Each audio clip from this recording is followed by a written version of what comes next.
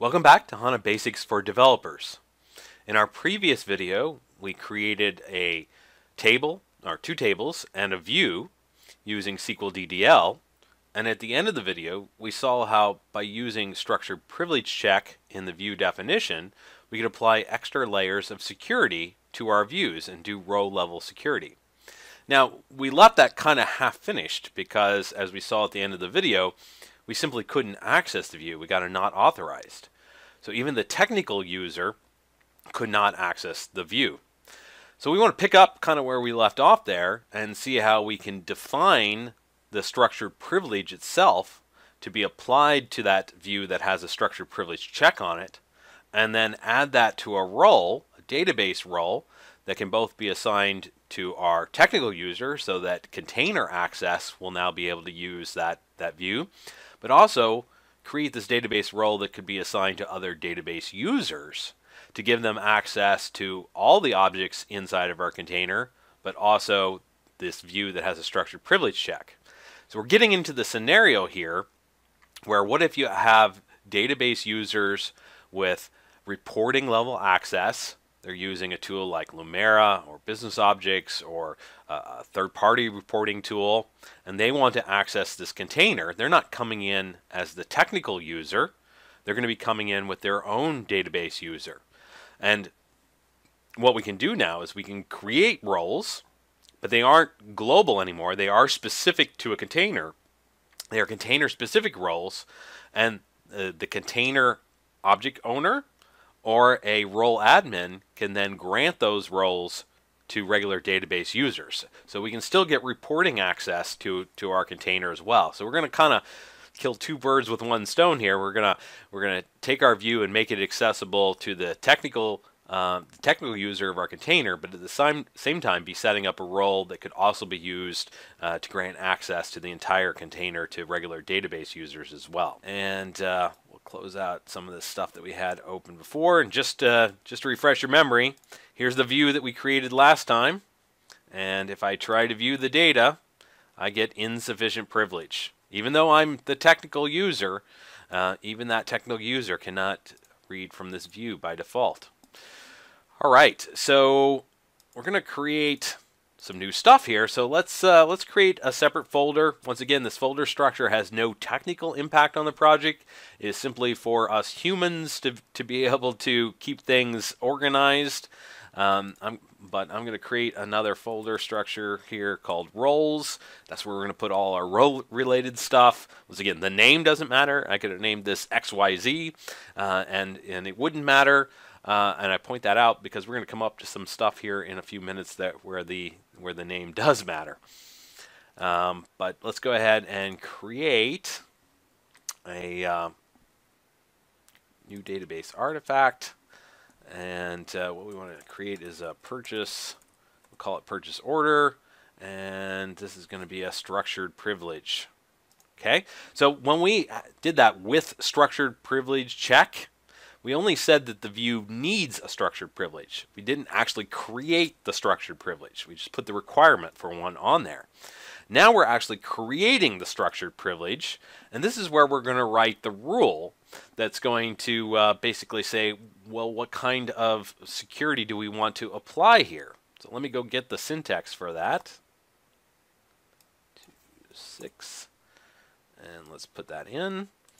So what we're doing here is we're taking and we're creating a structured privilege named PO view privilege for select on, and we give the name of our view. So we're kind of like remotely attaching it to the already existing view. And then we can add the rules here, and we're saying where currency code equals euro. Now, I will say this is a little bit of an unusual situation. Normally, you probably wouldn't hard code the value. Normally, you would get the value dynamically from the user profile, and that's something that is certainly possible. I will show you that at the end of the video in a separate example, how we could do things like that. But it gets a bit more complicated. And for our beginning learning experience for now, let's just go ahead and hard code a value so we can see how the structured privilege check works. And then, like I said, at the end of this, I'll show you a more robust example where we can actually fetch that value from the user profile. Okay. Now, that's the structured privilege. Now, that assigns a privilege, and it's going to do the check on a certain column, looking for certain values. But now we need to get that into a role before it will really be usable by anybody. So they would have that access or to even do that check. So let's create a new database artifact. Let's call this one admin. We're going to create a role here that's pretty powerful. So we'll say admin role. And once again, let me go not type the syntax, but let's pull it up here. And this is the syntax for roles, HTTP roles, different than the syntax that we used in the HANA Studio, in the old repository. Still rather JSON based, but when we converted to HDI and the Web IDE, we did change around the syntax and basically expand the syntax.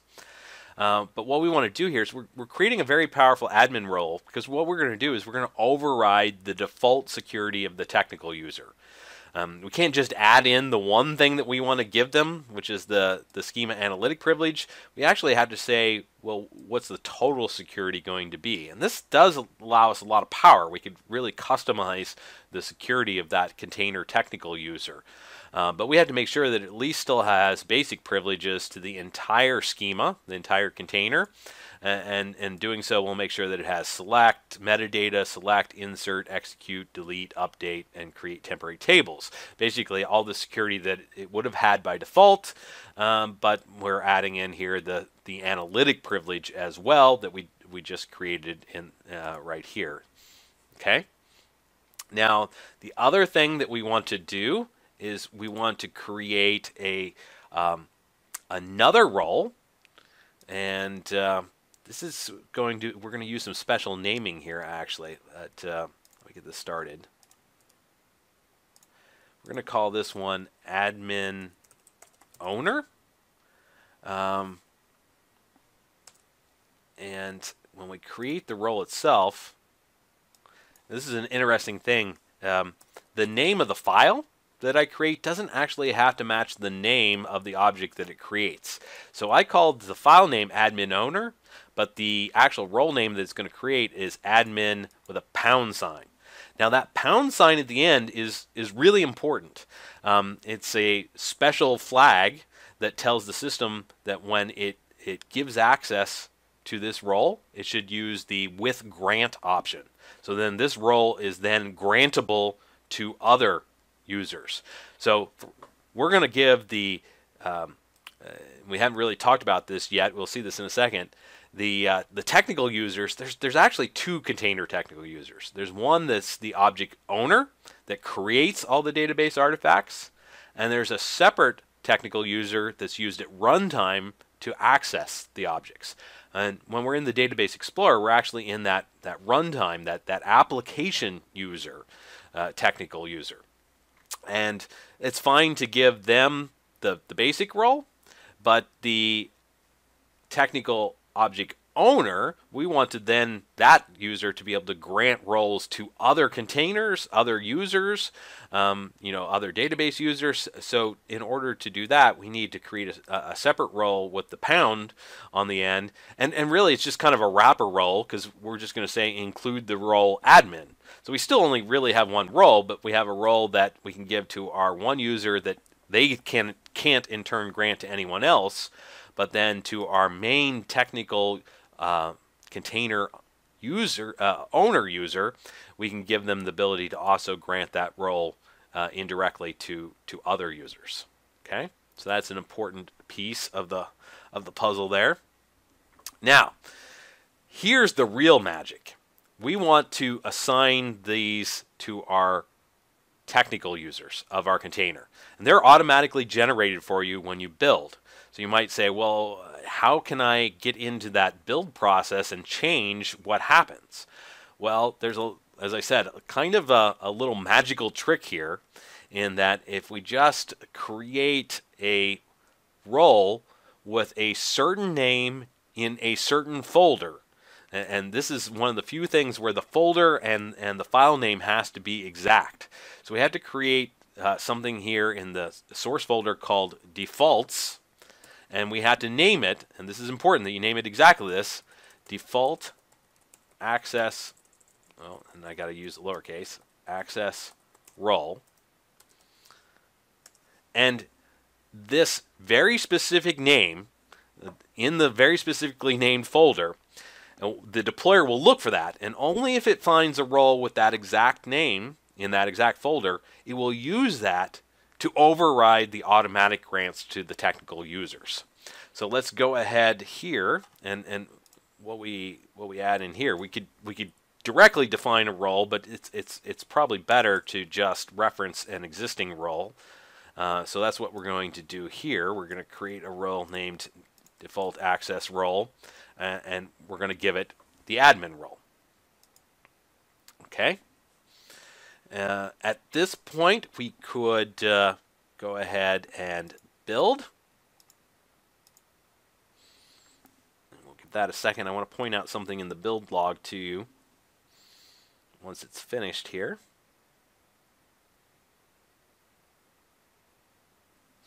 Notice that, maybe you haven't been paying attention to all this gobbledygook that's in here. This is a pretty big log, but it's important to note here at the end, granting container local default access role to global role access role. So it's basically saying, I found this default access role, and I'm going to use it to override the automatically generated global role. Okay, that's the magic, if you will, that's happening here. That's going to change our container technical users. That they're automatically going to be overridden now and have this new access. And we can test this right away, because I can go back over to the Database Explorer, and with the same technical users, the same connection here. Now when I go to this view, I can say Open Data, and I don't get the error message anymore. But notice, I'm only seeing the data that has euros in it. It's the same data as our other view. I'll pull this up as well so you can see. The view for by default, without the structured privilege check, has 20 records, 10 euros and 10 US dollars. But the one with the structured privilege check is only returning 10 records, only showing us the euros. And this is a really powerful and a really common concept in HANA of doing reporting, having row level access. You can imagine here we use company code or currency code, but far more common would be to use company code, business area, some business criteria, geography. You can only see data in North America. You can only see data for your particular HR organizational structure. And instead of selecting all the data from the database and then throwing away the records the user isn't authorized to see, we push these checks right down in the database. They become part of the where condition of the select against the view.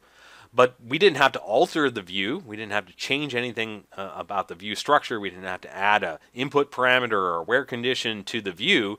They're applied automatically. They cannot be bypassed. They're part of the security layer. But it automatically filters the data down. So not only do we get really robust, solid security, but it actually improves the performance of the reports, because this is pushed down to the lowest levels of the earliest selects of the data. Now, I did say that I wanted to show you a more robust example, and actually, if you come here to the sample solution of the project, we have some things that are sometimes more complicated than what we want to explain in the exercises themselves. And what we see here, if I look at, if I come into the same database module and I look at the roles, what we see here is I've got some more complex privileges in here. For instance, I've got a structured privilege here Now that one's hard-coded as well. That's not a great example. But I have a analytic privilege, and we'll see this a little bit later. But what we're doing here is, instead of hard coding the value like we did in this example, we're selecting the value from the session context, and we're saying get the XS client assignment from the session context. And this works because the XSA user, the business user, we can maintain these criteria in the role of the user, and then they automatically get injected into the session context at the database level. And how this works, let me just come here to the admin tool, and I'll show you how the setup works on the security side. Let me go to the XS Advanced Cockpit.